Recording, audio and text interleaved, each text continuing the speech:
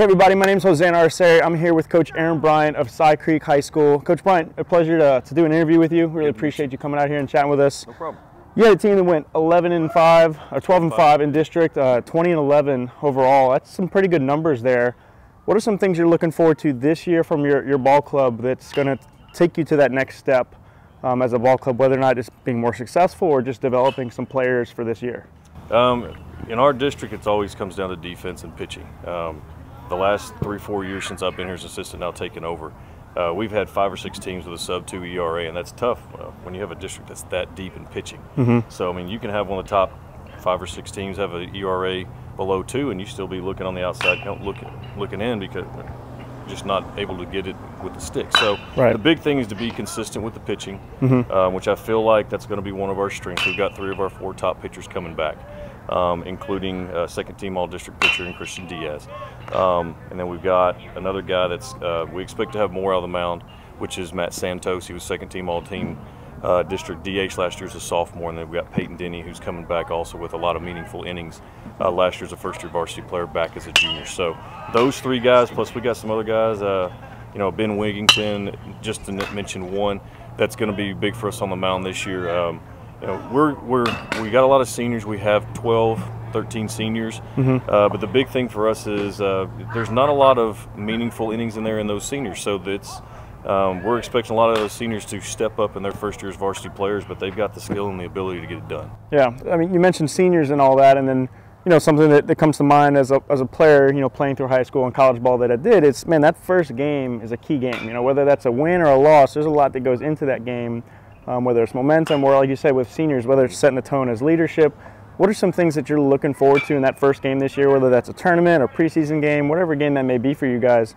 What is something you're looking forward to other than a win, right? But what is something you're expecting to see out of the leaders you're hoping to be on that team, or maybe even some players that you didn't expect to perform and maybe perform at a higher level? What are some of those things you're looking for going into that game? Well, obviously you want the seniors to do well. It's their last year, and you want them to have a good first step going in to their last season, and they understand that this is the last time they get to do it for the first time.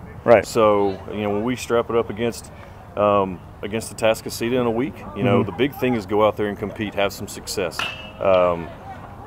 Scrimmages are pretty much vanilla, but it's to go out there and have some success, throwing strikes, play clean on defense, have good quality at bats. And if you have more runs at the end of a scrimmage, that's great and wonderful.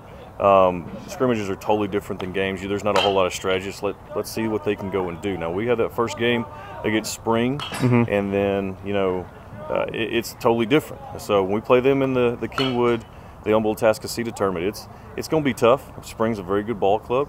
Anytime you can beat a team that won their district last year, that had a good run in the playoffs last year, and again, anytime you play anybody around here, it's going to be tough. But Spring's always good. They've got a very good, rich tradition, and that's the same thing we're trying to do. We hope the younger guys, obviously, we want them to step up and start to maybe take a leadership role as well, because when the younger guys start to take a bigger role, then that obviously is better for the future as well, where you're not having only seniors taking the leadership. So we've got some juniors that have the ability to get that done, like I said, with Santos and Denny, and so hopefully other juniors will step up that are making their first steps on a varsity baseball field as well. Yeah, I can totally agree with that. As far as looking at things from a season point of view, right, we're talking about preseason, we're talking about some regular season games. We can even go a little bit further and mention something about a full season at the end of the season, I should say. What is a game or maybe a moment you're looking forward to this season? Again, it may not be in the preseason with the first game or the first game of this season. What is a game you're looking forward to, or an opponent? Maybe it's a rival team, or maybe it's a moment from last year that you're looking to kind of get some payback on. What is a moment this year that you're really excited for as a coach of this team? Well, obviously that first district game is big. Tournaments get you ready for district, and with our district being so big, we play district games in between our tournaments. So that first district game against Ridge, I mean, there's nobody in our district you can take lightly. And as soon as you do, you're going to get beat. So we've got to come out ready to play against Ridge in that first district ball game between our first 2 tournaments. If we do that, then we set ourselves up with an opportunity to go into the second game against them as well. If we take care of business, do what we're supposed to, then obviously going into district, that first full week of district at 2-0 is a lot better than going in 0-2 or even 1-1. But I mean, Ridge is no pushover. They're going to be good. They're going to have quality guys. They always do. They go out there and compete, and they compete hard. So that's the first step, is you got to go out there and you got to take the first 1 or 2 games in district, really set the tone for the rest of your district play.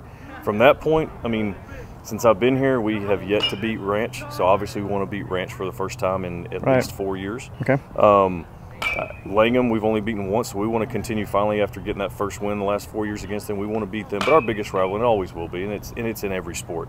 Cy-Fair, Cy-Creek, it's the big rivalry. I mean, it gets there's as much as the juices get going when we play anybody else, just the atmosphere at our place, and when we go there, it's just as rowdy, and it's just that's the game that we look at every year. It's like, we have to beat them because. That's our big rival, and I know they feel the same way. It's like, hey, that's Creek. We got to go beat them, and we're not just looking at beating each other because we know if we have success against each other, we have a good chance of doing well in the season as well. So, typically, whoever's won that season series has gone on to be not just in the playoffs but a higher seed, and so I think that series says a lot about our district, and it has a lot to do with the standings in the long run, whether you're in or you're out. Last year, they missed it by 1 game. We were able to sweep them last year. We were fortunate. A couple of years ago, they beat us, or they swept us. I'm sorry, they didn't sweep us, but they split with us, and that game ended up being the big difference. That 1 game that they beat us, we missed the playoffs. So that series always has a lot of implications, not just confidence-wise, school pride-wise, big rivalry, but of course playoffs. Yeah. So we've kind of covered a little bit about your team, your club here. We've talked a little bit about your district, a little bit about the opponents in it, some moments here you're looking forward to, some growth as your team.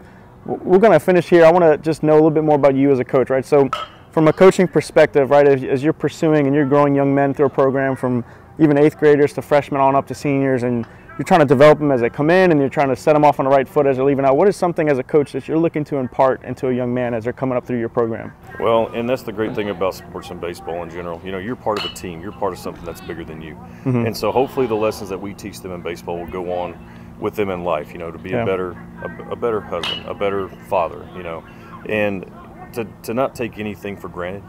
The time that you have here on the baseball diamond, in high school especially, I mean, it goes by so fast, and they never realize it until now. Here it is, their senior season. Now, next thing you know, it's going to be senior night on April 27th, and it's going to be the last time they play on this field. So really cherish every moment that you have with the guys that you play with, because these moments don't last forever, and take them with you. And the memories are going to be that much sweeter whenever you have success. So the fact that they play so well together, and again, that's part of being a team, and you carry that in life, and it doesn't matter what your job is. If you're a team player and you understand that there's more to success other than just you doing your job but also helping others, then that's going to help them, I think, through life. And of course, giving back to your community. These guys, I mean, and I know our school isn't the only one, especially with what happened with Hurricane Harvey, but our kids are just an example of what our kids did and what everybody did around, not just Houston area, but specifically our area. Just going out, and we had kids that they would go out and their house would be flooded, and there was really nothing else they felt like they could do in their house, and they'd go and help their neighbor or another guy on the team.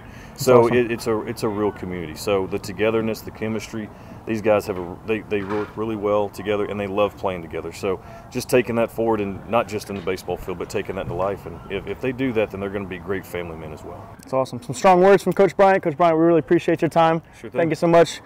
Thank you for watching the interview. If you want to learn some more, you can visit elevatenorthhouston.com. Look forward to seeing you soon. Thank you.